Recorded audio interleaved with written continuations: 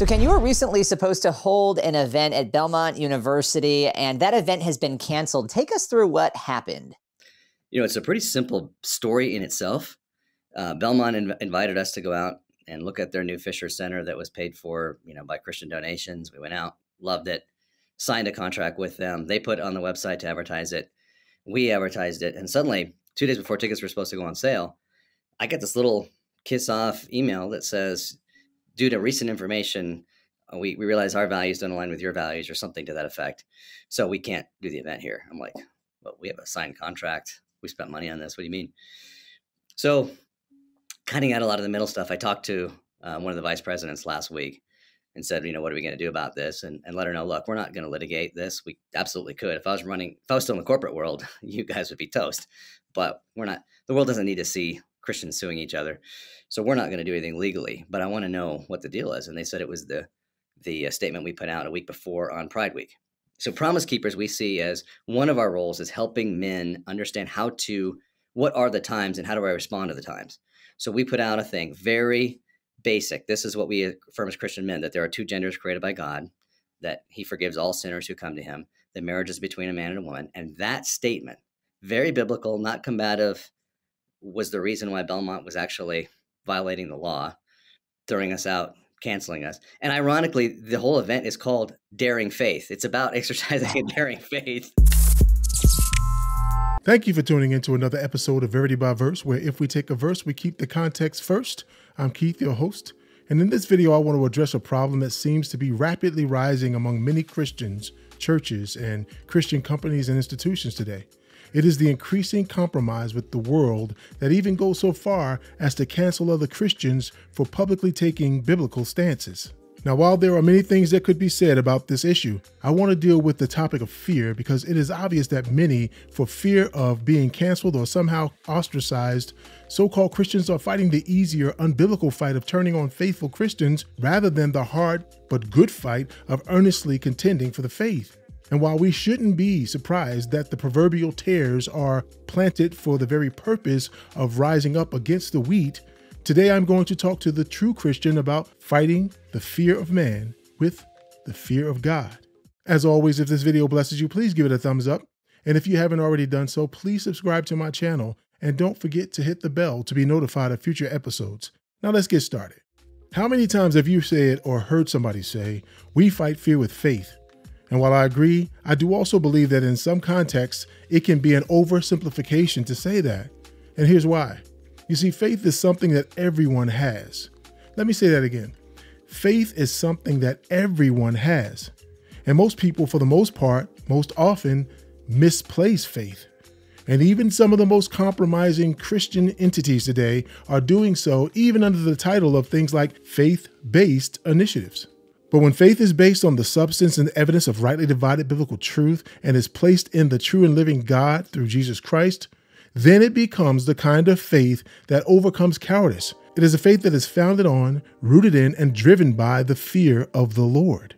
Isaiah 11, which is a prophecy concerning the coming Christ, gives great insight into the fear of the Lord when it says in verses 1-3 that, "There shall come forth a rod from the stem of Jesse, and a branch shall grow out of his roots. The Spirit of the Lord shall rest upon him, the Spirit of wisdom and understanding, the Spirit of counsel and might, the Spirit of knowledge and of the fear of the Lord. His delight is in the fear of the Lord." This is what is known as the sevenfold Spirit of the Lord. It is also alluded to in Revelation chapters 1, 3, 4, and 5. There, it speaks of the Holy Spirit's complete influence over each of the 7 churches in the Revelation and over God's end times prophets.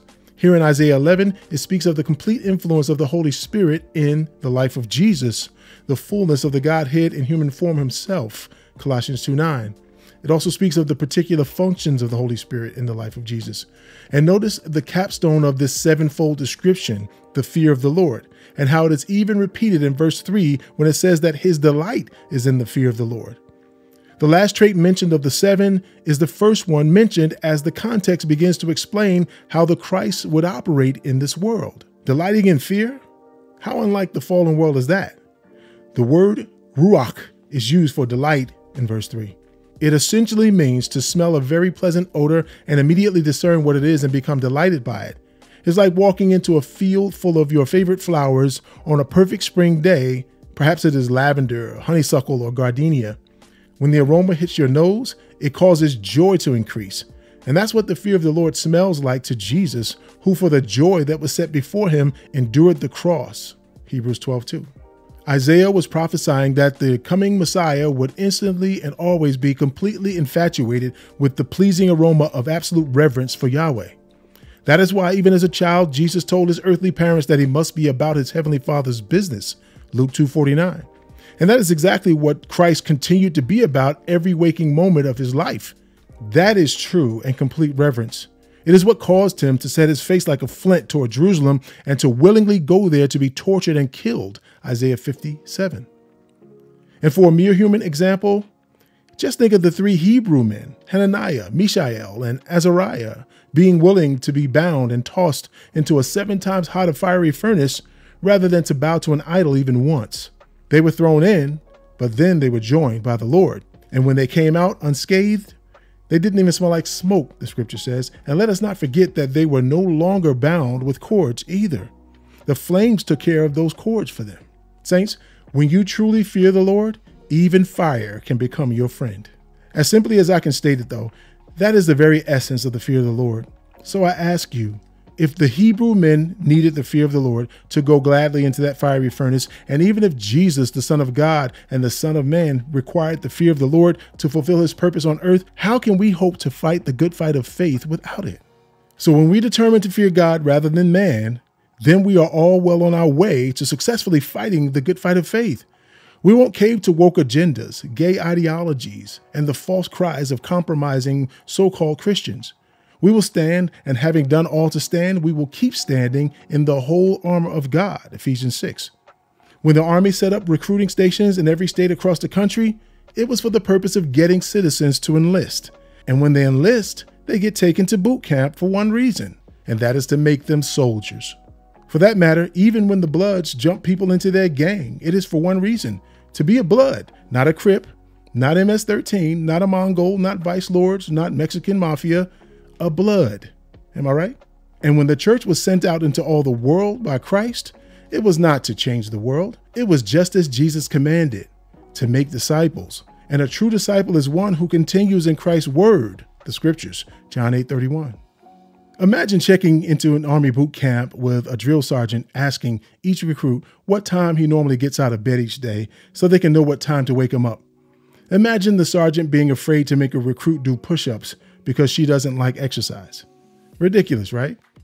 Or going back to the gangs example, imagine a newly jumped in Bloods member being allowed to wear blue every day because that's his favorite color. Yet sadly, we don't even have to imagine Christians, churches, and Christian organizations and institutions claiming their mission is to make the world a better place, which we were never sent to do.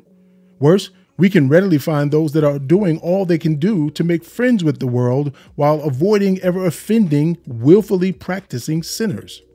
Isaiah 59:14 and 15 says that justice is turned back and righteousness stands afar off, for truth is fallen in the street and equity cannot enter. So truth falls, and he who departs from evil makes himself a prey. And isn't it ironic that it says that equity cannot enter? Yet in a culture dictated by godless people, even Christians are enthusiastically jumping on board the diversity, equity, and inclusion bus. It is becoming more obvious that because of a lack of the fear of the Lord, many who claim to be Christian are afraid of making themselves a prey. But that begs the question, are they truly Christians? Has it not only been granted to Christians to believe on Christ, but to also suffer for his sake? Why does it say that justice is turned back, which means that injustice is everywhere? And why does it say that righteousness stands afar off, which means that wickedness abounds? It tells us why when it says that it is because truth is fallen in the street. What does that mean? It means that all sorts of lies flood the public square. People are only telling as much truth as they feel they need to in order to make their sinful cases or to protect their little lives. We see this happening on all levels in American governance and mainstream media. The president, as well as a majority of the political and news spectrums, involve themselves in all sorts of lies to gain the advantage. But even worse than that, the world is for the most part calling good evil and evil good, Isaiah 5:20. And the wickedness of lying tongues is so rampant in our public discourse that equity cannot enter. There is no way that we can fairly approach the issues of our world with all of the lying continually going on. And that is why, above all else, the world needs God's only Son and God's holy word. It says truth fails, which means that there is a rampant lack of truth in our world. People love lies because they are more comfortable and convenient. And that is why, as it says in Isaiah 59, that anyone who departs from evil becomes a form of prey. Defenders of truth in a world of lies become public enemy number one. Remembering that this is a prophecy of Isaiah that has not yet ultimately been fulfilled, we need to determine with the time we have left to put on God's armor and fight the good fight of faith. Why? It is simple. The world is steadily building its opposition to Christ and his kingdom. But know that we can only be dependable soldiers in this effort as we reverence God. We must fight fear of man with the fear of the Lord. And if we don't, we will regret that we didn't, because further on in this prophecy, it shows us how God expresses his indignation. And notice how it reminds us of the armor we are commanded to put on in Ephesians 6. Isaiah 59:16 through 19 says, God saw that there was no man and wondered that there was no intercessor. Therefore, his own arm brought salvation for him, and his own righteousness, it sustained him. For he put on righteousness as a breastplate, and a helmet of salvation on his head. He put on the garments of vengeance for clothing, and was clad with zeal as a cloak. According to their deeds, accordingly he will repay. Fury to his adversaries, recompense to his enemies. The coastlands he will fully repay. So shall they fear the name of the Lord from the west, and his glory from the rising of the sun. When the enemy comes in like a flood, the Spirit of the Lord will lift up a standard against him. Saints, you can rest assured that when the captain of our salvation has to put on his armor, it is an indictment on us for not having faithfully worn and wielded ours. So when that woeful time comes, it will be too late to pick a side. Either you are with the Lord or against him. There is no middle ground. Either you fear God or you fear man. There is no fence sitting. Will you fight the fear of man with the fear of God? Or will you go along with the wishes of this world that is hostile to God, which says, keep quiet about Christ. Keep quiet about the written, inspired, infallible, inerrant truth of God. Beloved, be not conformed to this world. This world wants your silence. Be transformed by the renewing of your mind. Stay in God's word, and God's word will not only stay in you, but it will speak through you without fear.